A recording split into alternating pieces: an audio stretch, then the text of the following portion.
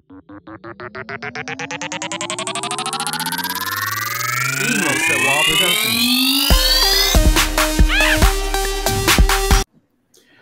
what is up, guys? Welcome back. Wrestling Tacos rest of the week. Franco, Annie. We are joined today by the black belt Jess E. James. Jess E. James. We have our daughter today. We have babysitter, so if you hear anything in the background, any Blue's Clues playing, it's her. Awesome. I love Blue's Clues. We start off the show with ice break questions, just get to know you a little more. We used to have 7. We upped it up to 9. Ooh. So, yeah. Let's start off with favorite band. The Doors. The Doors. Ooh. Okay. What's your favorite song by them? Riders on the Storm. I like Peace Frog. Space Caravan. There we go. I like the Spanish guitar. All right. Weirdest thing you collect or something that you collect as of now? Comic books, retro video games, Pokemon cards. Oh, there we go. I still got the original 150. Oh. Like the OG set? Yeah. I mean, I'm missing some here or there, but I still got a Charizard and a Blastoise and a Mew. Do you have the card graded at all? No. They're all in a binder I've had since childhood, since like 1999. You should get that graded and see how much it's worth. I should. One's worth a lot. Does it cost money to get graded? It does. There is a new shop here that we have. Yeah, there's a new shop here in town in Corpus, Valiant Grading Advantage. They're pretty cheap. I think it's for a 2-week turnaround, $29 to get graded. That's not bad.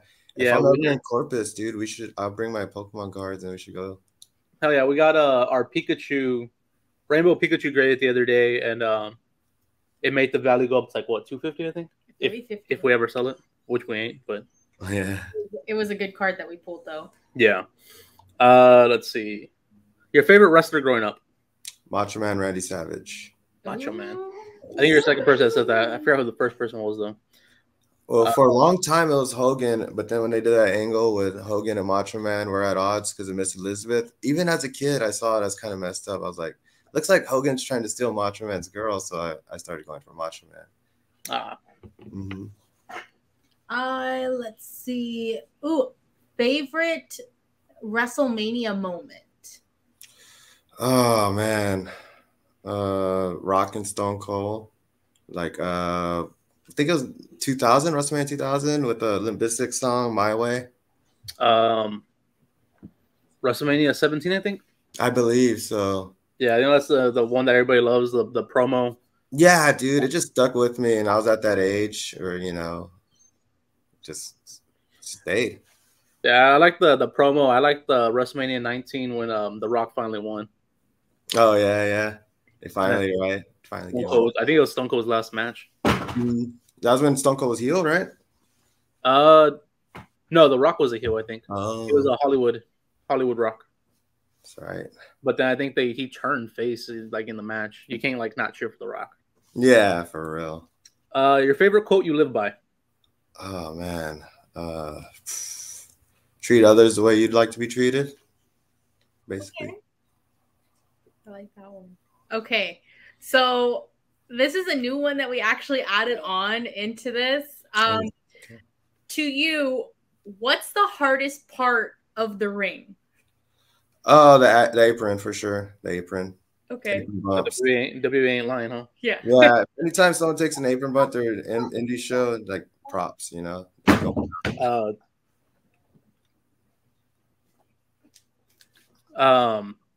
Every time we see someone hit the apron, me and my friends and my wife as well would always look at each other. I was oh, hardest part of the ring, because how Mike Cole, Byron Saxton, all of them beat it into everybody. That's the hardest part of the ring.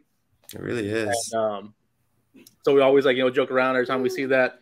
And on Saturday at Aftermath, she was photography in ringside, and I was in the crowd.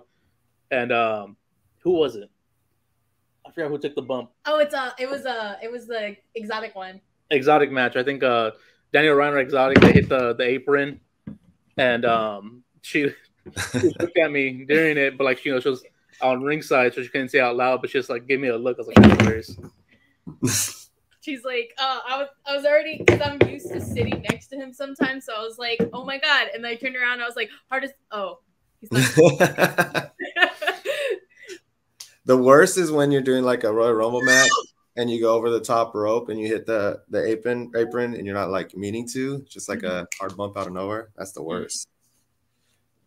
Let's see. 3 wrestlers who you would say inspired your character.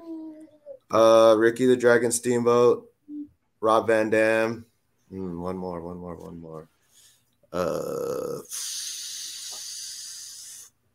Ronda Rousey, Brock Lesnar, Ken Shamrock. Okay. Dan Severn. It's all good. Sorry for the noise. My daughter keeps throwing stuff at us. Oh, sorry about my cat. She keeps biting me. She's like one of those. Yeah, she's one of those cats that stays attached to me, so she's just on my apron. Oh, we have 2 cats, but they're usually in the background, but they're not here right now. Yeah, you'll usually see them pop up. Ooh. I forgot to explain the last question. We're down to 2 last questions. The last question's the most important one, but we're down to the second to the last. Okay. Alrighty. So the first of the last 2 is your favorite donut. Glazed chocolate. Everyone's favorite. Mm-hmm. Yeah, I'm glazed. The last question, the most important: make the interview or break the interview. We're gonna stop it here or keep it going. You're from San Antonio, correct? Yeah, I was raised in San Antonio. I was born in California, though. Oh! I can't know where this is going. This might change. In-N-Out or Whataburger? Whataburger. Okay, cool. Okay, every day. A Californian. Same. Yeah. I was born in Fairfield, California, but I moved to San Antonio since I was like 4, so I was raised here, Texas. What's your go-to meal for Whataburger? I like the A1 thick and hearty burger. But they always take it off the menu, so I got to go with like a patty melt or something. But A1 is. The patty melt's pretty good too. See, what I used to get was the Chop House cheddar burger, and they I like that one too. Back, and they always bring back the A1 thick and hearty burger, and I'm like, stop it! I want the Chop House. But A1's really good, man. So, this is your first interview. Let's take it all the way back. Let's find out more about Jess E. James. How'd you get into wrestling? How'd you fall in love with him? Well, like I always followed as a little kid. But growing up, I always thought I was too small to be a wrestler. So I got into martial arts also because, I was small and I didn't want to get bullied and stuff.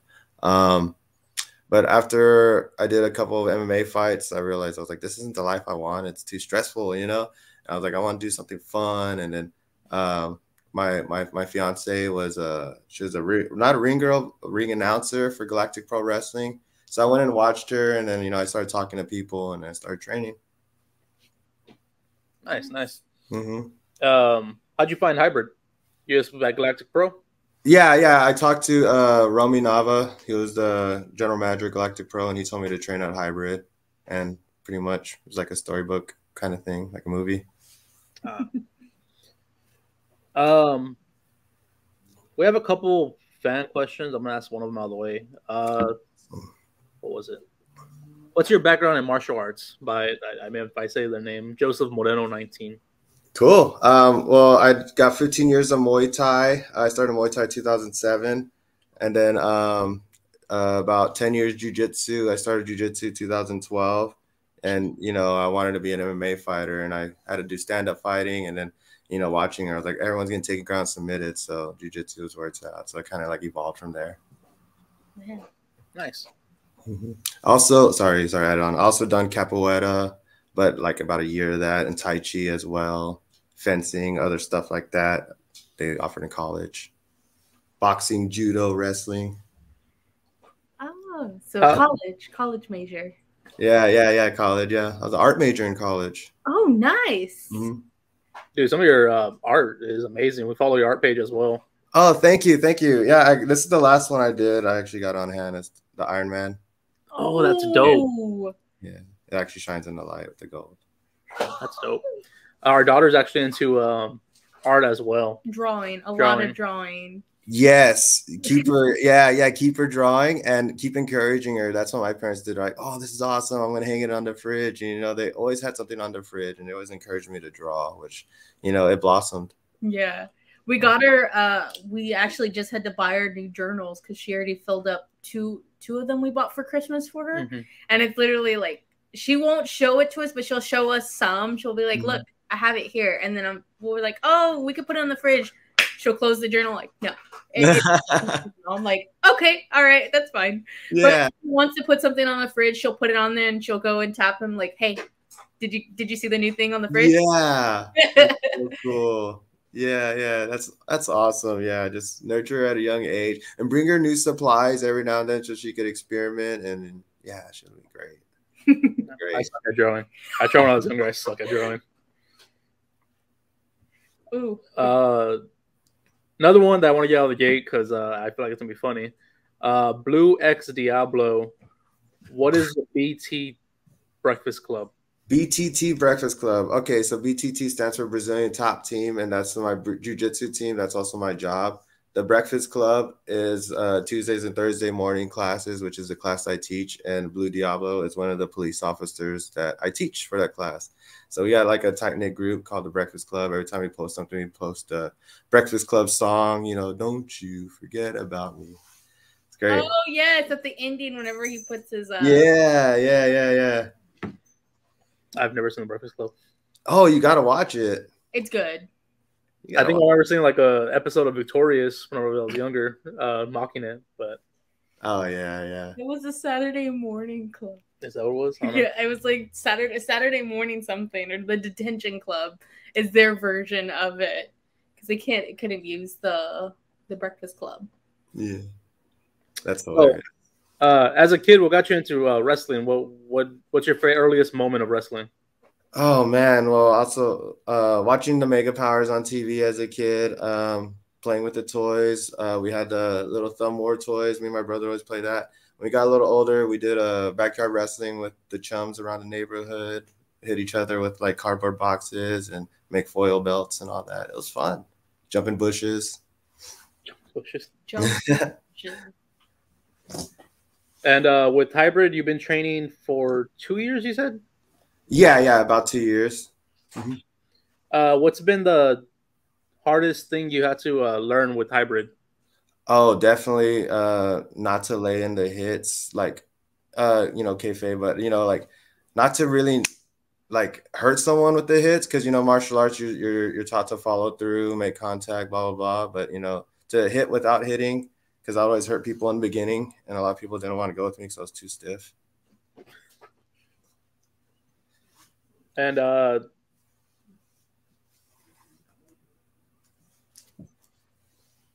what's the happy for you in wrestling? Happy feet. That's happy for you. Oh, what's happy? What makes you keep doing it week in, week out? Oh man, the kids, honestly, being a hero for a day. That's so cool to me. Just like growing up and like I did it. Yeah, being like a real life superhero. On Saturday, all the kids were really cheering for you, and I know it's like they'll go up to you during the intermission. Yeah, kids went up to you. Yeah, that makes my day, man. Just high-fiving kids, signing autographs, taking pictures. I really feel like I'm somebody. And then I always grew up watching superheroes, and I was like, I'm a superhero. That's what I wanted to do. Who's your favorite superhero? Oh man, Wolverine and Batman. It's hard for me to choose. I like Batman's stories better, but I like Wolverine as like a character personality better. Not a big fan of Batman. No. He's a Superman guy. Yeah, I love Superman too. I'm glad you said that, because there's a lot of people that hate on Superman because he has everything, but Superman is just as flawed as Batman internally, and his stories are really good reads. Yeah. Should I say mine, or should I just walk out of the room then? I'm an Aquaman kind of gal. Oh, that's awesome too. But everyone else, when I tell people that, they just look at me like, okay, like they just kind of leave it alone. I'm like, but Aquaman's cool. Like, come on. Do you like blonde Aquaman or do you like Momoa Aquaman? I like blonde Aquaman. Oh, okay. When they announced the release of the Aquaman movie, I was pissed Yeah. Like, why? Like, why do we gotta give Jason Momoa this whole little thing? And I was like, I love the guy, but like, he's not my Aquaman. Yeah. Yeah, definitely. I hear you. You like DC or Marvel better? Ooh. Oh man, that's a loaded question. I believe DC has better reading material, but I believe Marvel has better characters, so it's give or take either way. It is a give or take. Mm-hmm. Get off topic a little bit and of wrestling, even though we're a wrestling podcast. But I want to talk a little bit of your major that you actually did in college, which is the art. What got you into art in the first place? Drawing superheroes as a kid. My parents always nurtured me, especially my dad, because my grandma was a musician, so they always like encouraged the arts and all that. And then I wanted to, when I was in college, I wanted to do something like that made a lot of money, like engineering, and it was stressing me out. And I had like a midlife crisis or early life crisis. And my dad was all like, "Why don't you just do the art thing? You know, be happy." And then, so I just started to go with that. Okay, nice. Mm-hmm.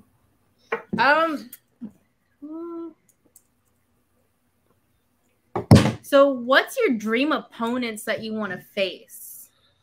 Wow, dream opponents. Rob Van Dam for sure. God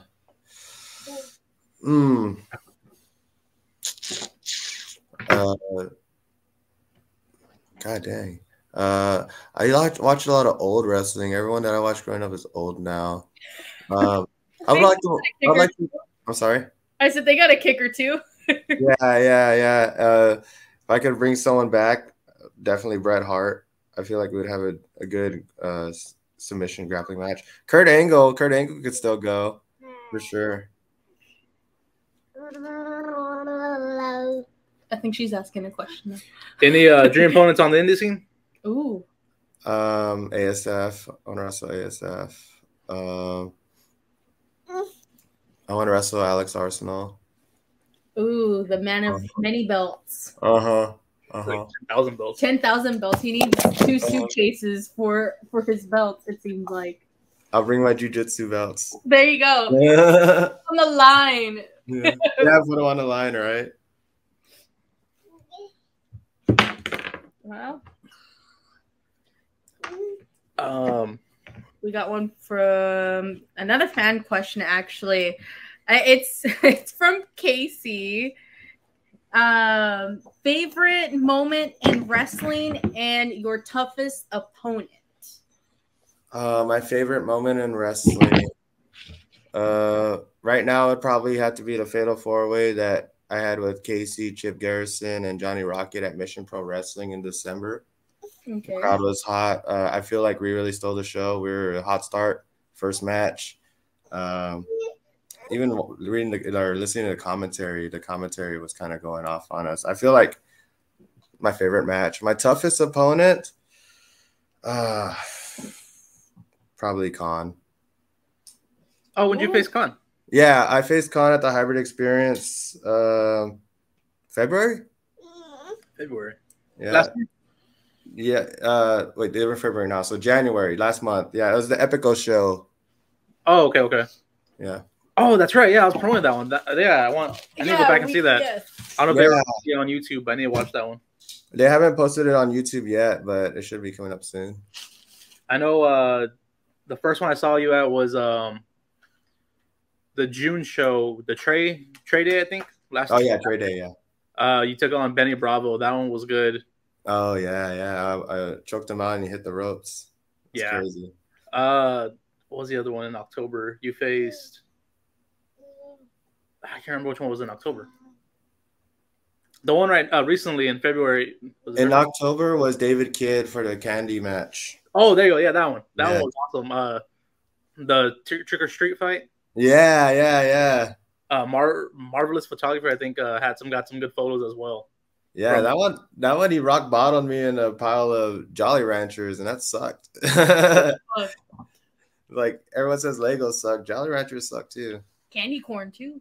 Someone did a spot back in 2019, I think, or 2018. At GCW. Richie took a DDT from Retro Randy onto some candy corn, and I was like, man, that looks painful.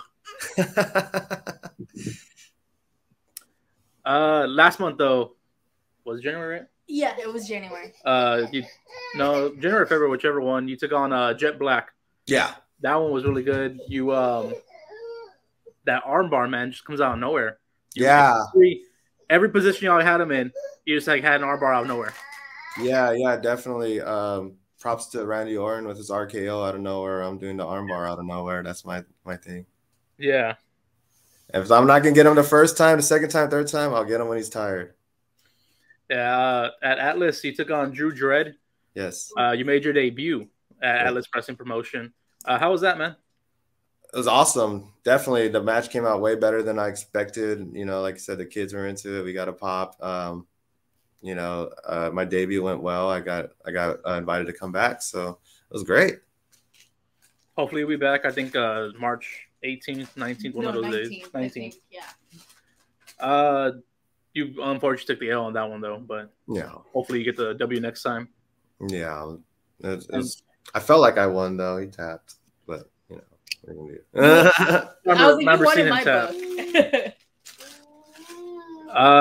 Also for RCW, you are now the bodyguard. Yeah. Of Boom Boom Brandon Oliver. Yeah. How's that? Like, what you're protecting him from? Just any wrestlers or mainly Casey Blackrose. Casey Blackrose jumped him when he least expected it, and it had Brandon Oliver shook, you know, and he came to Chris Marvel and was like, "Who's the toughest guy you got on the roster?" He pointed at me. My experience. Nice. Well, RCW is on this Sunday, March 6th. Hopefully you'll be there. I think we should be there. I think you're still. I'm waiting to see if my schedule comes up and I'm off because I requested it, but they haven't approved it yet. So fingers crossed it gets approved. If not, you know, he'll be cheering you guys on the sideline. Yeah. I got it off, so I should be there. Scarlett Bordeaux is going to be there. Matt Cardona. I forgot what other matches they announced. They announced the triple threat between Casey, Brandon Weiss, and Khan, which that's all hard hitting straight through and through. Mysterious Q versus Matt Cardona, which is amazing. The tag with Scarlett Bordeaux, Maddie Witkowski, Key Vibes, and Miss Michelle. Here's the cat. There's the cat. She blends in so well. Well, is there any other shows you're going to be at coming up? Yeah, I was going to be at RCW. I'm going to be at the next Hybrid Experience, March 12th. The Road to Hybrid Mania, that's what it's called. I'm also going to be at PPW, Puro Pinche Wrestling, April 29th, I believe. 23rd. 23rd, yes, thank you. Oh, and I should be making an appearance at the Wrestle Shop, the next show at the Rolling Oaks Mall. Is that the one coming up on the 12th? Yes, sir. Sweet. I think we should be there. I don't know what kind of it's gonna be. I think Saturday's Slam, but it's before the Hybrid show, so we'll be there for Hybrid and for that. Me too. Before we ask the last question, the hard-hitting question, I want to ask, what's the future hold for you? What do you expect to? What do you want to come out of the future? I definitely want to wrestle in Japan. I do strong style, show them my martial arts background. I feel like they'd have an appreciation for my style. I definitely would like to hold a wrestling title in Texas. Make an appearance on AEW, WWE one day, if God willing. You've been kind of one of my favorite wrestlers just because of the background you have. You can legit like kill someone. It's funny because like I didn't like Brock Lesnar when he first came back after UFC, MMA, and everything. And after a while, I started liking him. And him, Rousey, I liked. Shayna Baszler, I think, deserves way more credit than she gets. She's like one of the toughest in WWE in the world, actually. And your whole character. It's not really a character, but your whole you is just awesome. Thank you. Appreciate it, man. Thank you. I like all the background and everything. Do you want to ask him a final question? Oh, is he ready for that final question? Oof. Okay. So, what legacy do you want to leave behind in or outside of the ring? I really want to set an example for the youth. As a kid, the kids, they want to grow up and be a superhero. They could do it. You know, I just really want to inspire them, show them to live their dreams, you know, and bring joy and entertainment to everyone's lives, especially with how things are going nowadays. Be the superhero, live the dream. Go. Like that. Is that pretty much it? I think so. Yeah, she's being a handful right now, so. That's great. We have the cat right here. Oh, yeah, look. See? She blends in so well to the couch. It's absolutely crazy. Oh, look. See? Another cat. There you go. She's like, oh, nope. Here you go. All right. If you want to plug anything, any Your shows social coming media? up, your social media, all the accounts, everything, if you want to do that. Yeah. My social media is at Black Belt Jesse James. My art page is Jesse James Jits Hero. Also follow my jiu-jitsu journey. Follow Brazilian Top Team Texas. Find me at RCW Smoke Show, the Road to Hybrid Mania 312, and PPW and Wrestle Rave Slammiversary, I believe it's called. Ooh. What question before?